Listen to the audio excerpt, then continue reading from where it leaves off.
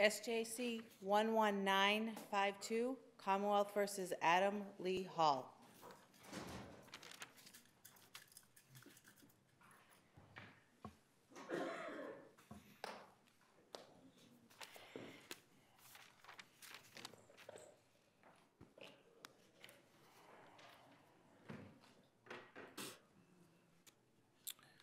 Mr. Rasile, good morning. I'll just note that I'm aware that you had asked for an hour of time and that your client had asked for additional time to argue the Moffitt motions. As you know, that I have denied that request, as you also know, for being an experienced attorney here, where one of us has a question beyond the 20 minutes, I almost never cut them off. So why don't you proceed, use your time as wisely as you can, and we'll see how long this goes, depending on the questions that are asked. Mr. Chief Justice, thank you very much. May it please the court, I'm Attorney Jim Rasile. I appeared today on behalf of Adam Lee Hall. There is no question that the prosecution has considered Mr. Hall the architect, the mastermind, and the principal villain responsible for these grisly murders. In such circumstances, there is a natural human inclination to pull out all the stops in an attempt to secure a conviction. And there is also a natural human inclination to tolerate conduct that may exceed the bounds of zealous advocacy. Were that to occur, it may be understandable in a case such as Mr. Hall's, given the grisly nature of the crimes and the depraved and hateful acts that constitute the crimes, as suggested by my prosecutor in the closing in this case. But it's not acceptable. It falls upon this court to police the bounds of zealous advocacy and to see that Mr. Hall is accorded justice in a fair and impartial proceeding, regardless of how unpopular he may be. This is what I ask the court today on Mr. Hall's behalf. I will focus on the trial court's evidence rulings, including the bad acts evidence, both charged and uncharged. I will then speak to the prejudicial joinder issue, and then speak to concerns about prosecutorial and law enforcement misconduct. As I proceed, and after the case is submitted, I know that the court will consider the cumulative effect of the prejudice that occurred to Mr. Hall, both before the grand jury that returned the murder indictments in this case, and throughout the trial proceedings. I will proceed with a review of the court's evidence rulings. And there's three categories I'm going to speak to. I think a good place to begin would be what I'll call the Viovis evidence. And I'll presume the court is aware of what I'm referring to when I refer to the Viovis evidence. And in this case, in particular, there were three categories of evidence that were at issue in the Viovis evidence, so-called. There was the spiked baseball bat. That's already been conceded. That should not have been admitted. And so that goes into the prejudice calculus already.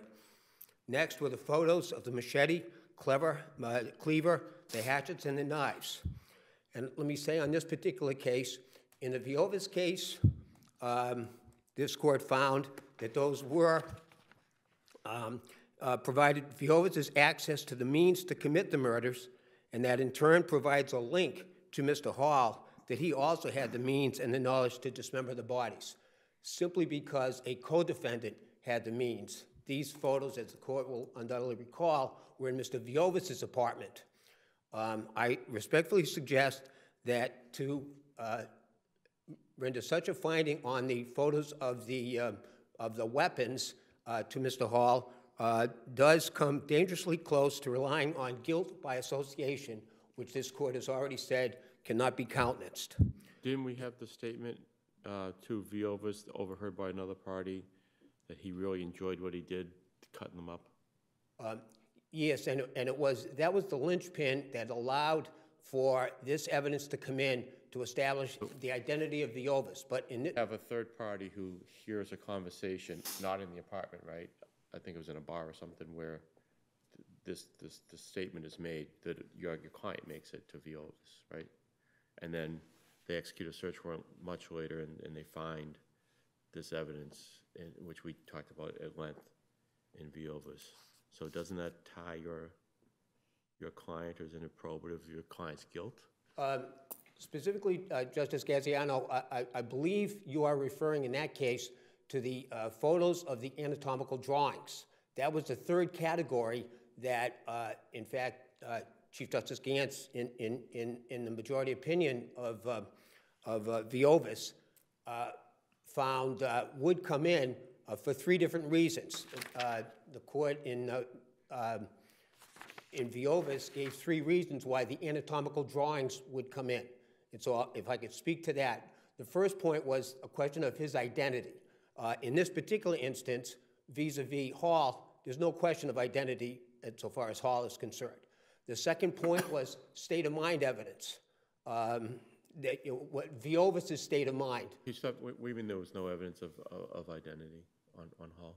With respect to Hall, there was no issue of identity. To the extent that you're suggesting that wasn't it a whodunit? Hall's identity was not an issue. That was not establishing Hall's identity through the anatomical drawings in Viovis' apartment. There's no connection. I meant identity as a perpetrator. Once again, it's Hall who's on trial, not Viovis, Your Honor.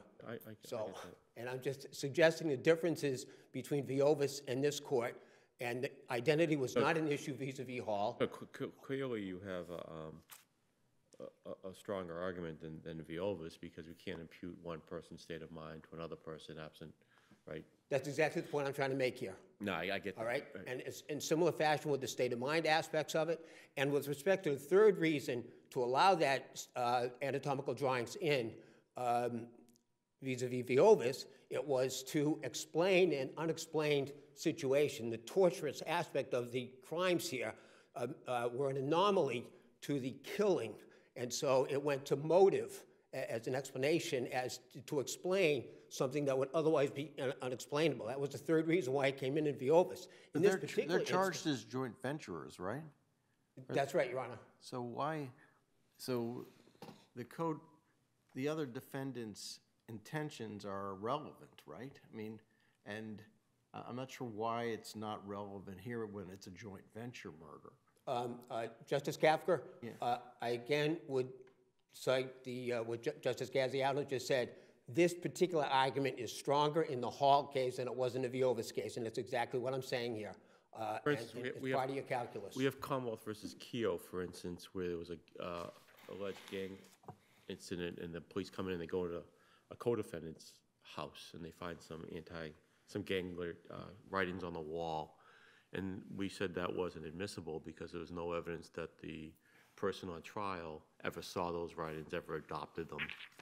All right, there was just nothing there. It was just all state of mind for one person, can't be imputed to another person. I think that's obviously what you're arguing here. Exactly.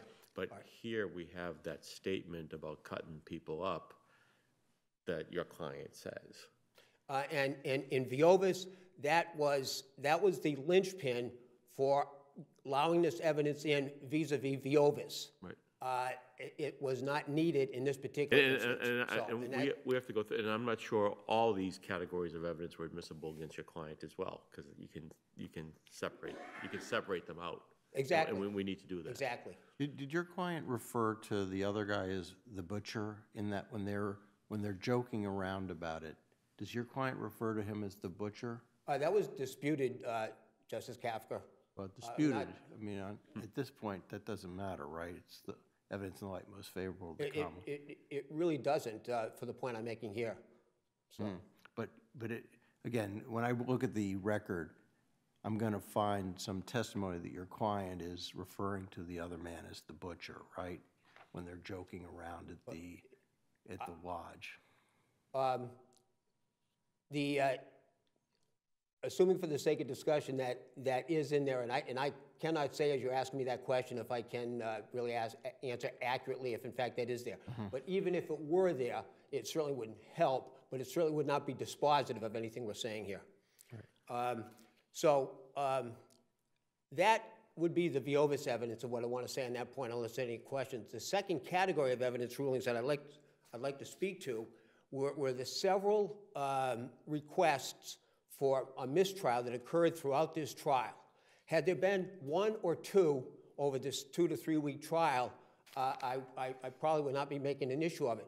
But in this particular instance, there were 8 separate times that trial defense counsel saw fit to ask the court for a mistrial in the wake of the trial judge sustaining the objection, instructing the jurors to disregard what they had just heard, and then at sidebar, denying the defendant's motion for new trial.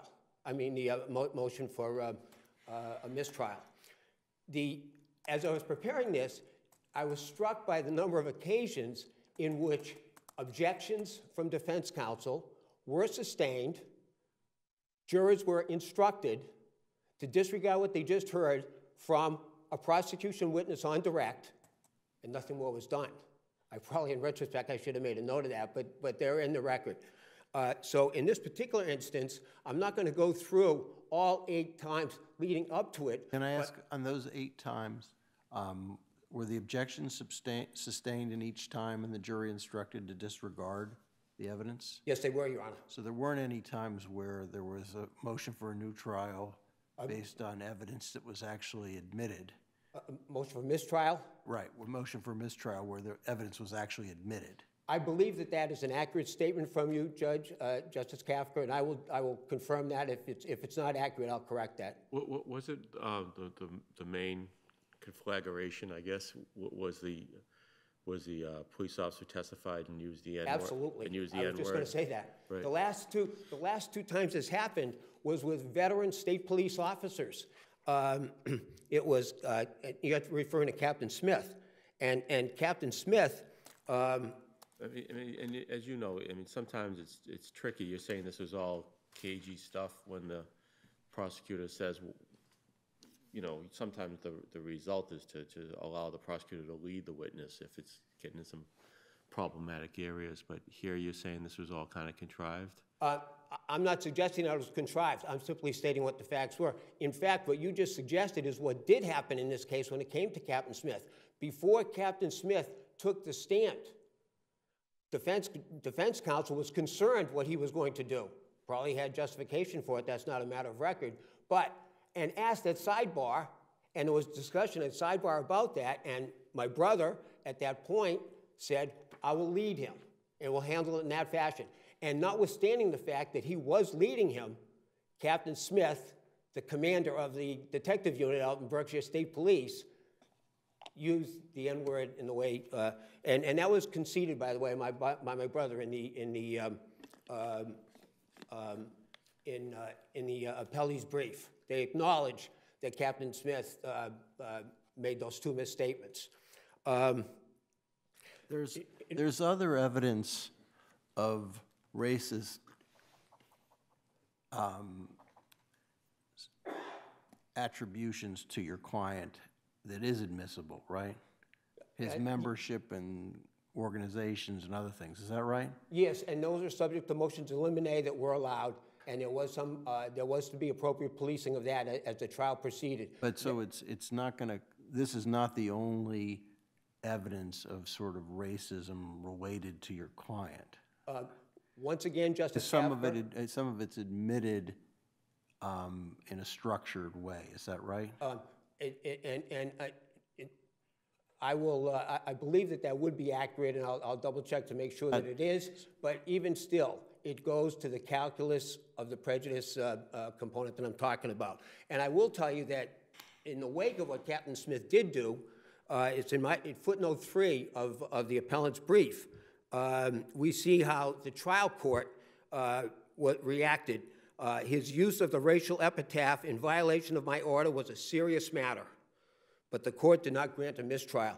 That, by the way, was followed within almost a matter of minutes by the notion about 15-year-old girls performing sex acts, which was volunteered by Detective Smith, and that's also conceded in the appellee's brief.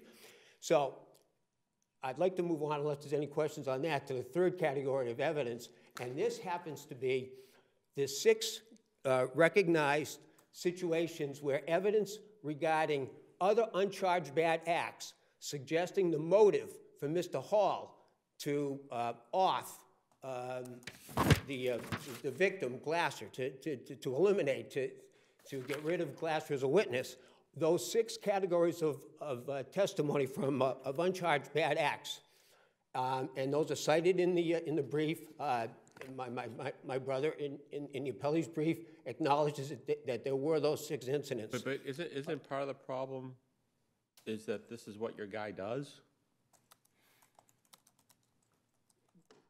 So, I mean, and some of them, I think you have a point, but for the majority of them, his, when he beats someone with an axe and then tries to frame that guy, it's kind of what your guy does. To the extent that the court or a trial court were to conclude that this is what my guy does, you are now running perilously close to convicting him as a matter of on character basis. If in fact it's his modus operandi.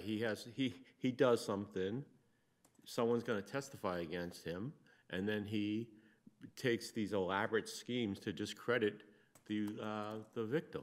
If I may, Justice Caggiano, isn't that what happens? If I may, Justice, may I speak to that point in the following fashion? You've got 6 incidents of uncharged bad acts here, indicating that this is what my guy does, and so therefore that's the motive for committing these crimes. Did all of those come in? They all came in over objection. This is in the grand jury, right?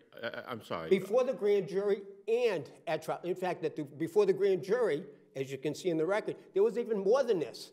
Before the grand jury. I apologize. I was talking about the grand jury. Oh, I'm sorry. I thought we were at trial. Oh, no. I was talking about the grand jury. Because it happened in both places. I misunderstood you. I thought you were talking about the grand jury evidence now. But aren't these what you call, uncharged bad acts? They're all references to his trying to undermine the testimony of the victim, right? So it's a continuous pattern where he's trying to prevent is his name Glaser from testifying against him in these other trials. So it's all a consistent attempt to prevent inculpatory evidence from being admitted, isn't it? Conceded. So, but does that change the calculus because it all fits into that pattern? Yes, it does, if I may. Go ahead. Right. These are uncharged bad acts that were introduced as evidence as motive evidence for what happened in 2011. Now, in this particular case, we're talking at the trial court, at the trial level now, all right? Because there was some grand jury ones, I think. Totally. I think probably shouldn't have come in, but that's a different issue. Yes. In fact, I'll point out there was one in 2007 that had nothing to do with this that came in at the grand jury. But now let's talk about the trial court level, at the trial. You've got these 6 uncharged incidents that the Commonwealth was permitted to introduce, suggesting the motive for doing this. Let's put this into context. One of the charged acts, and this because these cases were joined, you had what happened in 2010. Look at the facts that were alleged in 2010. The absolutely incredible story of the machinations that he conceived of in 2010, the creative style that he used to discredit Glasser. And so if you accept that that's coming in as charged bad conduct, because he's on trial for those offenses as well from 2010, can you honestly say that this jury needed even one of those other 6 uncharged conducts to establish motive? And they knew what this was all about, let alone all 6 of them. And the other thing I'd point out, when it came to those 6, we do not know, as a matter of record, when those 6 occurred. Was that between 2009 and 2010? It suggests from the fact pattern that some of those, for example, the one where he's offered $6,000 or $3,000, he went to one witness. Would you offer Glasser $3,000? But these are all Glasser, right? They're all Glasser. Okay. Right. But the point I'm making is... That shows that he's obsessed with Glasser and keeping him off the witness stand, doesn't it? And this is my client. And he's the person I'm defending right now. And you're absolutely right, okay? But the point I'm making, though, when all of that stuff's coming in is, did they happen between 2009 and 2010? If they did, that may have been relevant to the 2010 charges, but not to 2011. We just don't know. And that's another fact that I just suggested. None of those 6 should have come in. And that'd be the last point I make on the evidence, unless there's any other questions. I would like to... But I guess I have trouble separating it out when the murder is the ultimate culmination of this strategy. And that's the argument the Commonwealth's going to make, is that, okay, he's tried all these other things, they failed, so he has to end up killing Glasser to accomplish this goal of avoiding him from inculpating him, right? That's the Commonwealth's argument. Yeah, so, I mean, and there's some logic to that, isn't there? And There by may the be way, logic, but it's can I ask prejudicial. one last question, because I know your time's up. I don't understand the out-of-state issue that you keep arguing, because everything is in-state, isn't it? Is there anything in the murder that occurs outside of Massachusetts? He's buried in Massachusetts. The Glasser and these other 2 individuals are in an apartment in Pittsfield. I'm just confused by why we're focused on the possibility of out-of-state. It's different from Jane's, where the boy is buried in Maine and other things happen in Maine. I just don't get the argument. I must be missing something. The point's taken. I was prepared to submit on that particular issue. Yeah, I don't need to belabor unless All right, I'm missing I had a something. couple of points to make on it. I can do it now or later on if you like. But I would like to, with the court's permission, speak about prejudicial joinder, because I think that that is vitally important. I make an argument on prejudicial joinder in my appellant's brief. Of the kidnapping case? I'm sorry? Of the kidnapping charge? On the... Joinder of the joinder of the kidnapping charge, right? Okay, there's two things. Are you referring to the 2010 kidnapping? Right. That's my availment argument. Well, no, you argued that was and we'll hear from the prosecutor, because I'm mystified about that one, but the joinder is I thought you were arguing that the kidnapping shouldn't have been joined with the murder case. I'm arguing, and what was argued at the trial court level unsuccessfully was that the 2009 charges should have been severed from the 2010 charges, should have been severed, and so all 3 sets of cases should have been tried separately. That's the prejudicial joinder, and that's what I would like to speak to with the court's permission. But I guess my question is, if all of those are related to the so-called obsession with Glasser, regardless whether they were charged separately, wouldn't they come in as evidence of his motive to kill? Well, let me, if I may, with all due respect, answer your question with a question, Your Honor. And it would be the following. Let's look at 2009 itself, the kidnapping and assault and battery, just from 2009. And were that to be tried separately by itself, the question may be asked, would some of 2010 come in? Possibly. 2011, the murders, some of that certainly would have come. But in 2009, would the Viova stuff have come in? Would all the other stuff about other people that were involved in a murder case? That would not have come in the 2009 case had it been tried separately. And that's the question that was not considered by the trial court below when it did its analysis of prejudice. He is charged with all 3 sets of cases, and there's never been a judicial determination whether or not there was prejudice in the 2009 case by trying these together. And clearly there would be. And so for that reason, 2009 clearly should have been severed. In a similar fashion, 2010 should have been severed, because a lot of what happened in the murder 1 year later would not have come in the 2000. Some of it would have, but not all of it. Certainly none of the Viova stuff in 2010. And so here we are, if in fact, if I may just follow this. That being the case, you'd ask the question, so what? We're talking about the murders and the stuff that he's really doing his time on and so forth right now. 2009 and 2010 would come in anyways, so what? Well, if I may, 2 points on that. Certainly, had they been severed and the prosecutor decided, let's do the murder case first, certainly some of 2009, some of 2010 would have come in, but Mr. Hall would have gotten a limiting instruction. It would come in by the preponderance of the evidence, but he would have gotten a limited instruction how the jury was to consider that. There was no such limited instruction in these cases as to how they were to view the 2009 and 2010 evidence coming in. They were not instructed.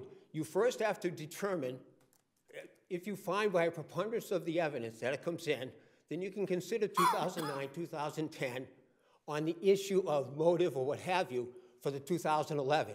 And, oh, by the way, we are also prosecuting him on the 2009 indictments and 2010 indictments. So in addition, ladies and gentlemen of the jury, you also have to make a finding beyond a reasonable doubt on that same evidence. And so no such instruction, no such limiting instruction was given in this case, and it really couldn't have. But the other point I want to make is, let's just say for the sake of argument, that they were severed, and the prosecutor chose to try the 2009 first. And Mr. Hall is acquitted. Then, under this court's decision in D'Orazio, the Commonwealth would be collaterally estopped from introducing that in 2011. In a similar fashion with 2010. And so you get a sense that on this prejudicial joinder alone, Mr. Hall is entitled to relief.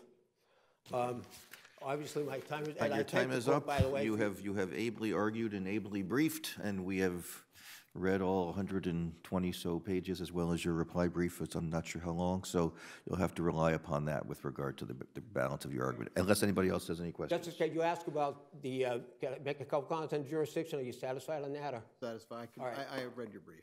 All right. Okay, thank you. Thank you very much. Mr. Caplis. May it please the court.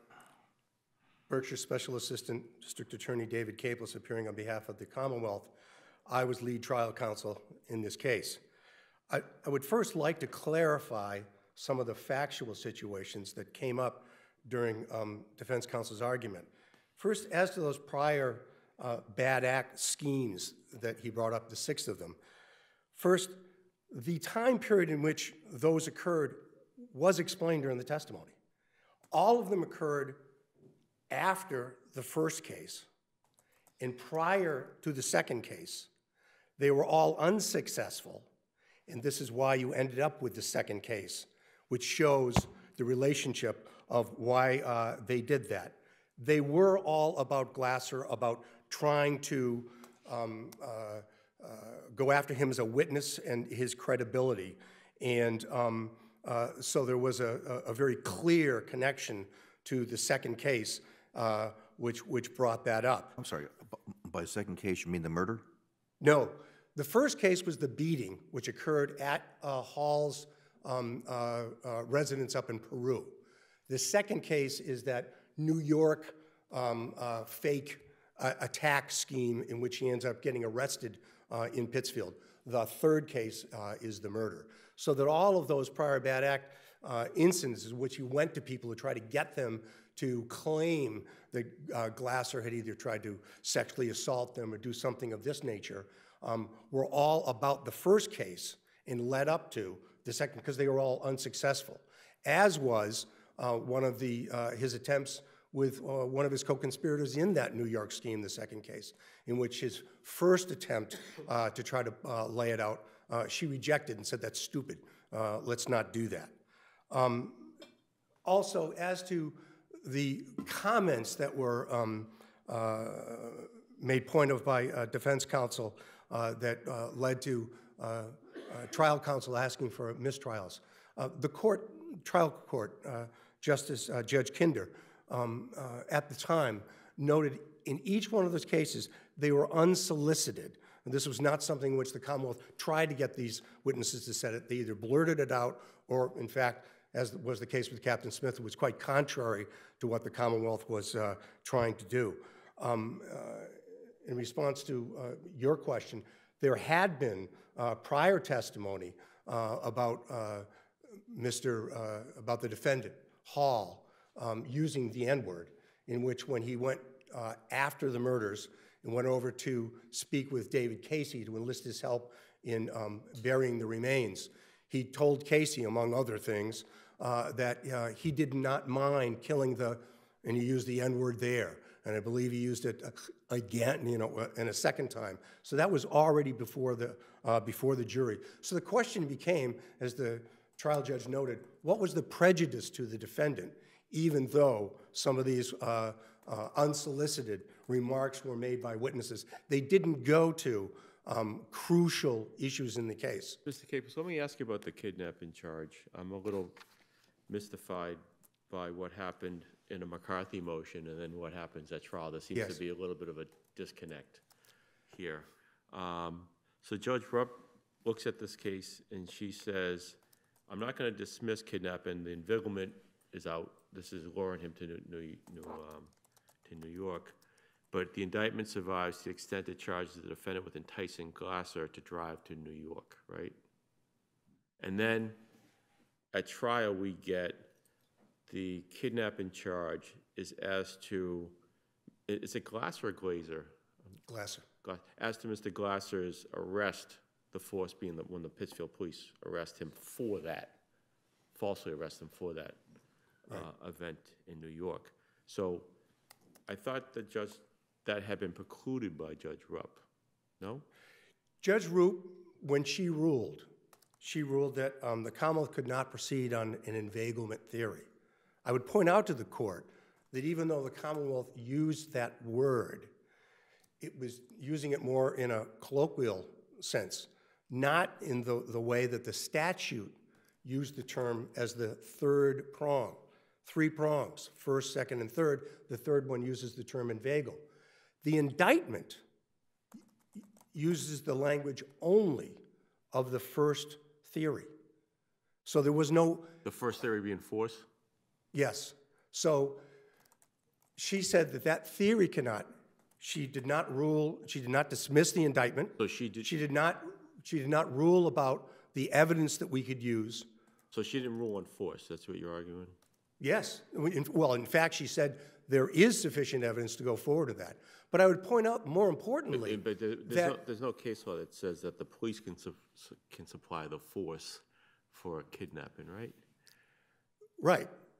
There's no case that says otherwise. Right. And I believe that there has been accepted that you can get another person to apply the force, so that in the fact that it's the police gives one pause, but it still fits within the statute.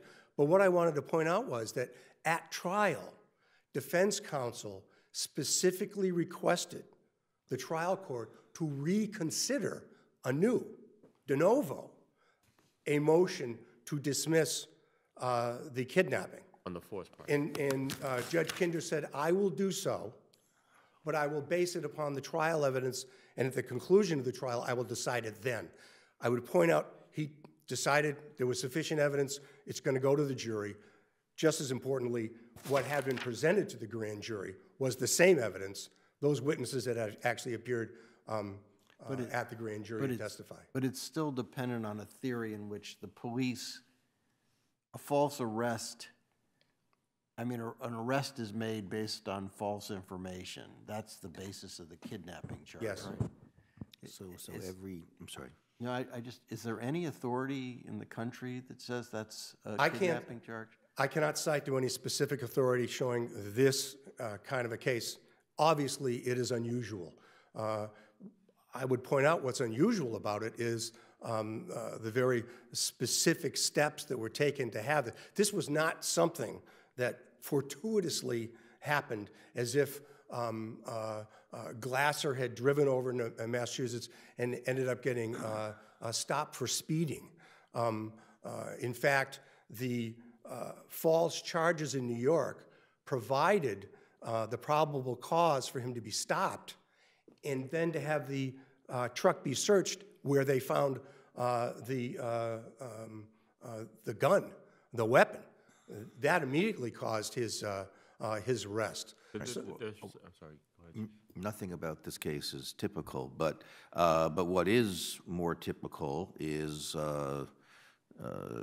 husband and wife getting divorced over a child, and one of the spouses claims that the other spouse has kidnapped the child. An Amber Alert goes out, and that person is then arrested.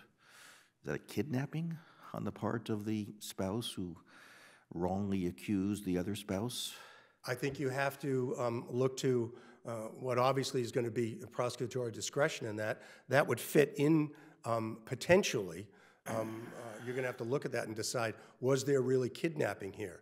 This was the clear intent and the whole machination behind what Hall had planned, was that Glasser be arrested, that he be held, that he have charges pending when he was going to come to take the stand. This is what he had intended all along, so that it goes with it. It's not something that happens to potentially occur.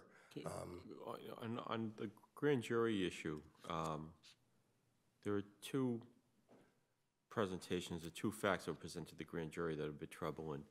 One is there was a statement to the grand jury that when the defendant was 17, he and his brother held a guy for a few days and tortured him.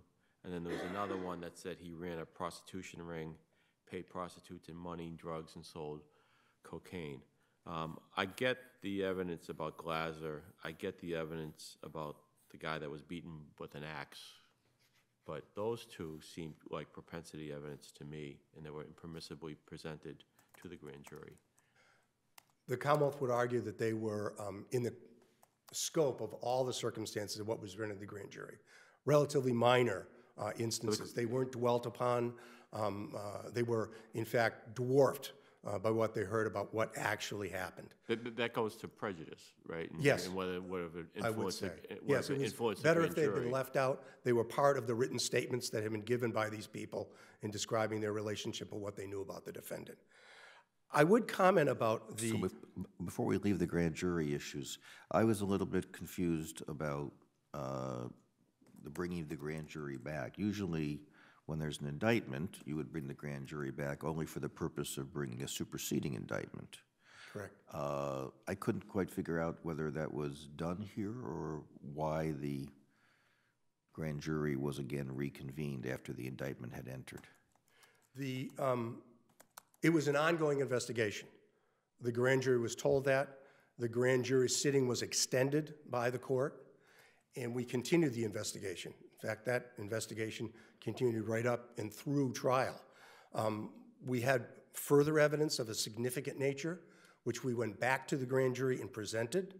And I guess, to say just out of caution, we wanted the indictments, if they were to be challenged, to be based upon all of the evidence that had been presented to the grand jury, so we had them return a new set, recharging. That is what happened. So there was a superseding indictment? A whole set, yes. A second set of indictments, that's what they were tried on. Was it identical to the first set, or was it different from the first set? They were identical. Okay, so I guess that's the part that I'm confused by. I mean, yes, prosecutors would love to be able to have the power to subpoena through a grand jury in order to strengthen your evidence at trial, but you can't do it for that purpose. You can only do it for the purpose of exploring further charges. That's correct. We did not do it for that purpose. As we indicated to the grand jury as we were proceeding, we still had not identified a number of issues, which were the exact location of the murder, the specific weapons that were used, whether or not there was going to be any forensic evidence that could further link the defendants, and particularly whether or not other persons were involved, either directly as accomplices, either before or after the crime, or whether or not any of the witnesses who had appeared before them had in fact given completely full and true statements to them. So this was still an open investigation. It had not closed and then we decided to reopen. It was still an open investigation. And we had intended to go back. And once we had gotten further evidence, we presented it to the grand jury. I mean, every case should be investigated until the Commonwealth rests, but you can't use the grand jury for all of that. Right. So We didn't use the grand jury to develop evidence. We had the evidence and then went to the grand jury and presented it to them because we had more. So this is not an abuse of the grand jury subpoena power? I would suggest not at all, because as I said, all of what we got, we already had. You didn't use the grand jury to develop additional evidence? That's correct. That was We already at trial. we presented additional evidence that we had already developed as part of an investigation outside the use of the grand jury. Right. Now, defense counsel made the statement regarding the so-called Veavis evidence of the various items that were discovered at the apartment, that the identity of Hall as one of the murderers was not in question. I would suggest that that's quite to the contrary. The whole argument before the jury was that David Casey was not to be believed, and otherwise the Commonwealth did not have any evidence directly linking Adam Hall to the murders, particularly forensic evidence. And so therefore, obviously Casey's testimony regarding what Hall had told him was a linchpin in the case, and his credibility was attacked. And Casey, having testified that Hall told him that one of them, name unknown, had really enjoyed doing it, and then later, Rose Dawson talking about when he and the co-defendant Shalou were celebrating it on Monday night at the Hells Angels clubhouse, they talked about the butcher, that this became important to the credibility of Casey as to, in fact, yes, that is what Hall had told him, to show there was this third person who acted with him. So as this court had recognized in the Veavis case, this matter of identity was a real issue. It's the Commonwealth's contention at this point that in the Veavis case, that was evidence at his apartment that he had put there. And so therefore, the crucial issue was weighing the prejudice against the defendant, and this court ruled that the relevance and admissibility of that evidence, the relevance of the evidence overcame the prejudice, allowing it to be admissible, and therefore it was proper evidence. In this case, it is not about Adam Hall. This was at a co-defendant's, so the prejudice is far less in this case than it was with Veavis, and therefore... yeah, but you don't... It's not a... But the relevance still remains. It's not a zero-sum game, because if it's not as prejudicial, it's certainly not as probative, right? Well, but the Commonwealth's point is, it is still as probative because the credibility of Casey was called into question, and this supports Casey's retelling of Hall, telling him about the one of them was really into it, and the butcher, which was later stated to Rose Dawson. So both of their testimonies become very important. Both of them being the two statements, in effect, by Hall, which corroborate his involvement with the others in it. So obviously, that is still highly relevant to the case. If the court has no further questions, I rely upon our brief. Okay, we'll take our morning break then. Thank you.